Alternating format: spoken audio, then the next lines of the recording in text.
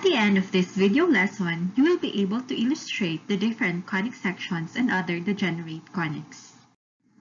First, let me show you this double right circular cone and a plane. A double right circular cone is a geometric figure made up of two right circular cones placed apex to apex as shown.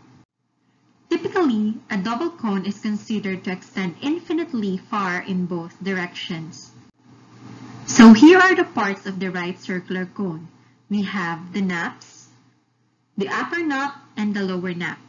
We also have the axis and the vertex. We can also see here the flat surface or the plane. Now my question is, using these cones and plane, how many possible intersections you can think of?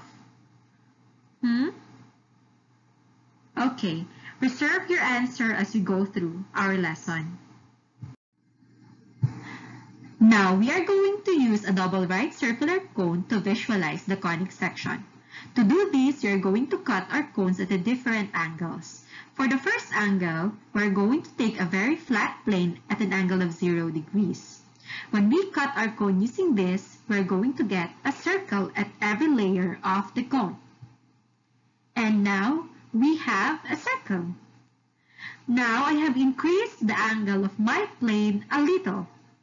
If I cut my cone at this angle, the circle shape does not remain anymore, and I'm going to get a squished circle or an ellipse.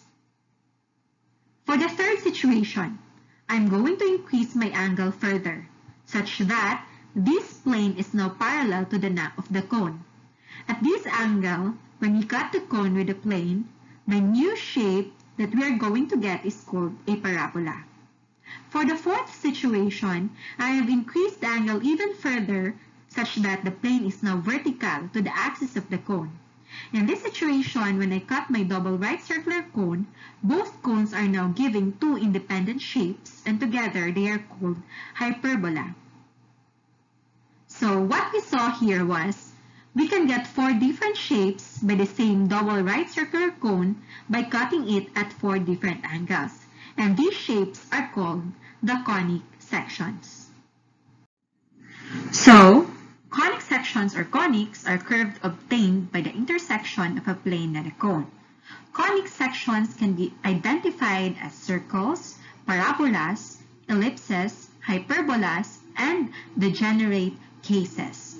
Conics can be found in nature and have many applications in other fields.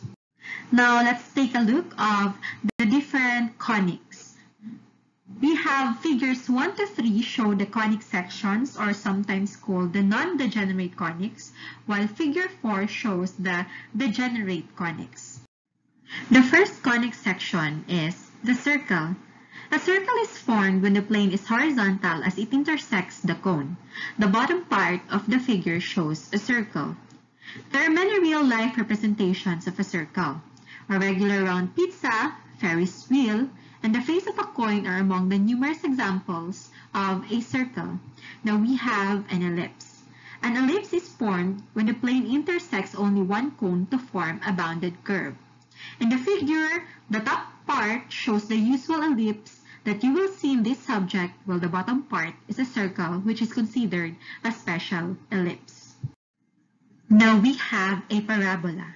It is formed when the plane intersects only one cone to form an unbounded curve. The trajectory of a ball thrown upward forms a parabola. Parabola has many applications in real life, including in the field of architecture and manufacturing. Another type of conic section is hyperbola. It is formed when the plane intersects both cones to form two unbounded curves, each called a branch of the hyperbola. An hourglass that contains two hyperbolas, one in each side, is a real-life representation of a hyperbola. Lastly, we have these degenerate conics. As you can see in the figure, we have a point, one line, and two lines. They are also formed when a plane and cone intersect.